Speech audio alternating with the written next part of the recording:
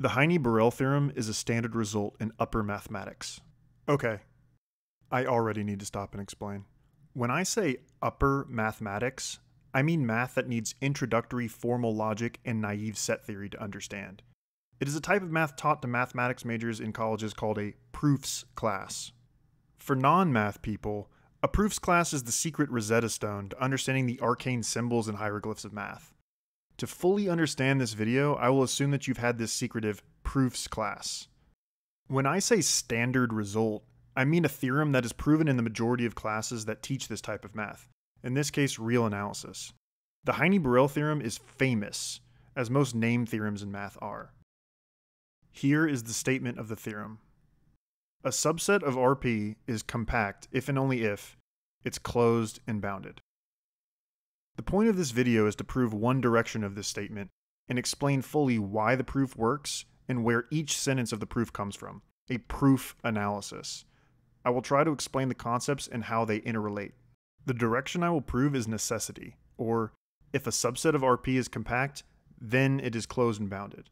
This is the easier of the two directions. Why it is easier, hopefully I'll make clear later. For now, let's just understand what compactness is.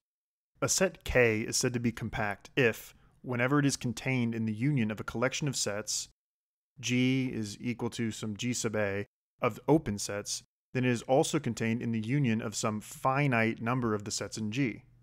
Why this seemingly random definition? Compactness gives a way in math to do something difficult, to move from the infinite to the finite. It allows me to stop talking about an infinite number of things and then get to talk about a finite number of things.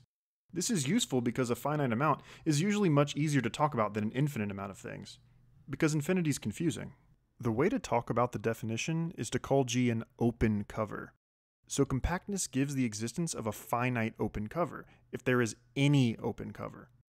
It's a strong condition, it's very powerful. The problem is that the definition is hard to work with. In order to prove something is compact, I have to take an arbitrary open cover and show that there's a finite subcover, which is hard to do because infinity is confusing.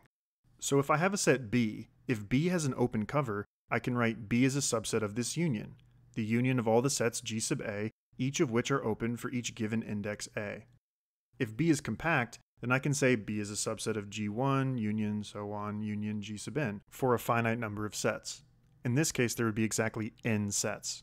The thing to keep in mind about compactness is the motion from the infinite to the finite. What is RP? It's p-dimensional real space. That sounds crazy, but it's just the next step from 1D to 2D to 3D, then to 4D or PD. The theorem is true for R3 or normal 3D space, so if RP causes confusion, you can just think of it as R3 instead of RP, or R2. The difference is not important for the proof. The other two concepts in the theorem are closed and bounded. For closed, there are many ways to think of it, but we're going to use the definition that closed sets are complements of open sets. An open set in RP is a set that can be written as the union of open balls. So if B is an open set, we can write B is a union of B sub A, where each B sub A is an open ball, or all points less than a certain distance away from some center point. It is the interior of a sphere in 3D, much like planet Earth below the crust. Open sets have many equivalent definitions. A thing to keep in mind is that to prove a set is open, we need to pick an arbitrary point in the set, X is an element of B, and show there is an open ball with center X that doesn't go outside B. The open ball must be entirely contained inside B. If that's true, then B is open. For boundedness, we will use the definition that a set B is bounded if it's contained in some open ball centered at 0. We can think of all human activity as bounded by our solar system. The distance from the sun to the edge of our solar system would be the upper bound. Now we can move on to the proof. A good idea with proving things is knowing what we can assume and what we're trying to prove. We want to prove the statement if a subset of RP is compact, then it is closed and bounded. So we can assume we have some subset of RP that is compact, call it K, and we want to show that it's both closed and bounded. Proof. First we show that if K is compact in RP, then K is closed. We are now in the proof. This first statement is reiterating the goal and showing that first we will focus on just proving that compactness implies closedness. We will worry about boundedness later. Proof.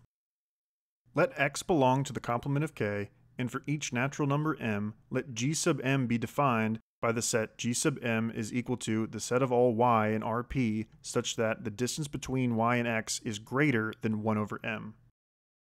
What we have done is picked a point from the complement of k, so x is not an element of k, and we have defined a collection of sets g sub m, which there are an infinite amount of, one for each of the natural numbers 1, 2, 3, 4, and so on. The definition of the g sub m's is important and something we will come back to throughout this part of the proof. Proof. It is readily seen that each set g sub m in the natural numbers, is open in Rp. A way to quickly see this though, and the reason he says it is readily seen, is because each one of the GMs is the complement of a closed ball, or an open ball that includes the crust. If a set is the complement of a closed ball, then it's open, since complements of open sets are closed. Remember, complements of open sets are closed, and complements of closed sets are open. Proof. Also, the union of all the sets g sub m in the natural numbers consists of all points of Rp except x.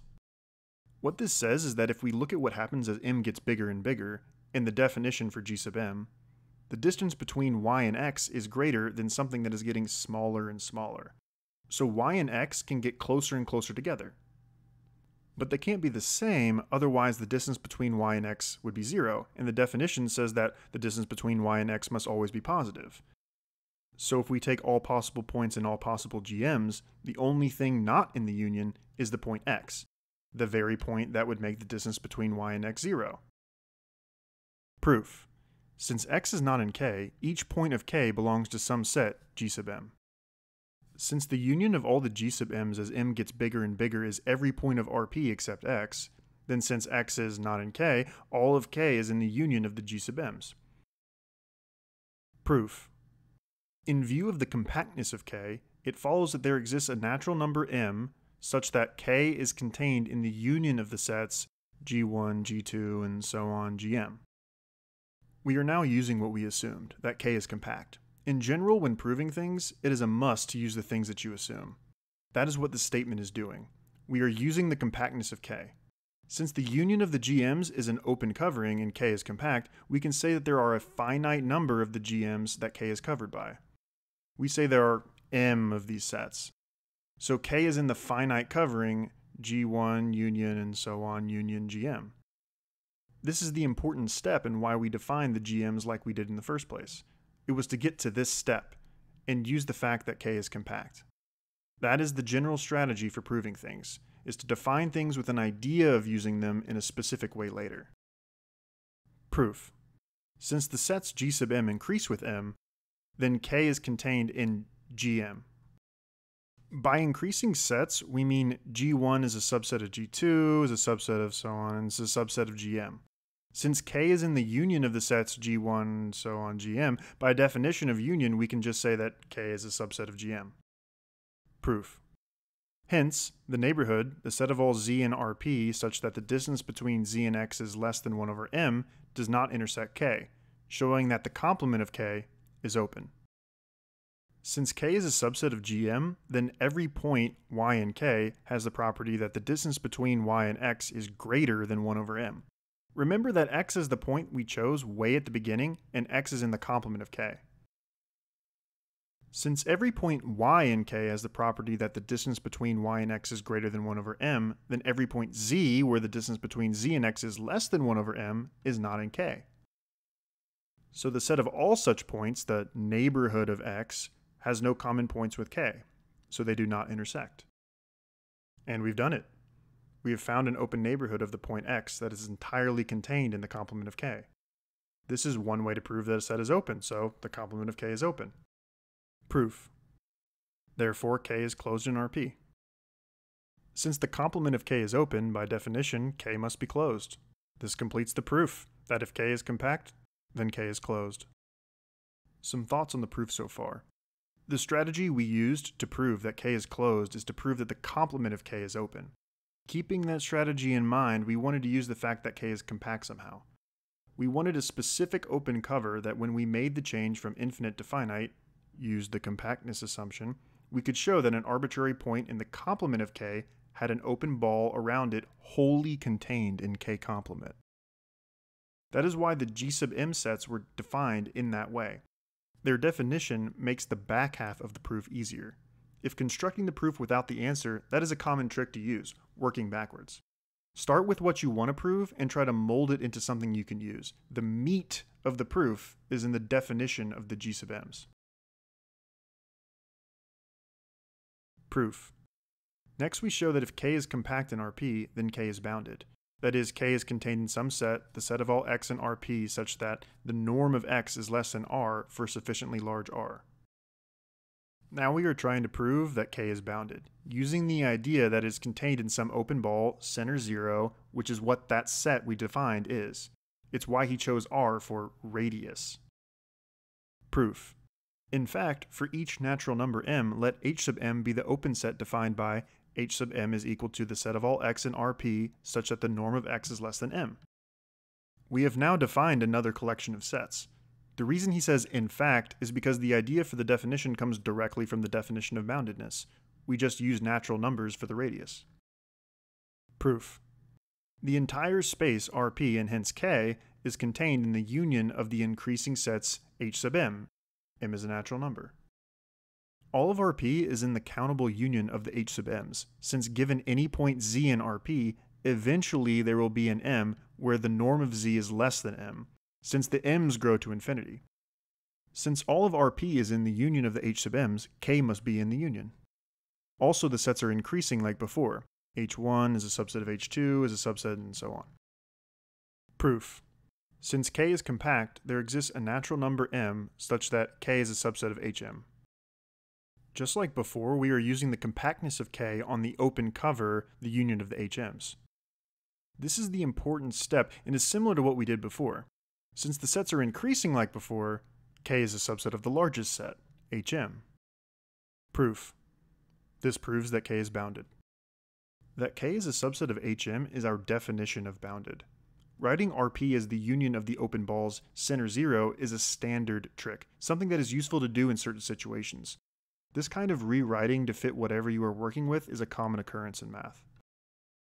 We have finished what we set out to do, prove that a compact subset of Rp is closed and bounded. We saw that compactness of a set implies that the complement of that set is open. Also, we saw that the definition of boundedness can be extended to an open cover of all of Rp, so that very quickly any compact subset of Rp must be bounded.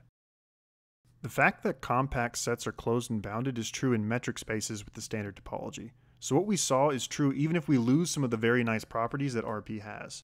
For more, check out the famous Principles of Mathematical Analysis by Rudin.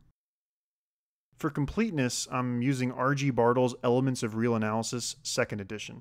This is not my proof. I love this book, and it was introduced to me by one of my undergraduate professors. I am dedicating this video to him. If you have any questions or comments, feel free to ask me below. I would recommend stopping the video at each part of the proof and trying to come up with explanations for yourself. That's the best way to learn math. There's no easy roads, you gotta do it yourself. See you next time.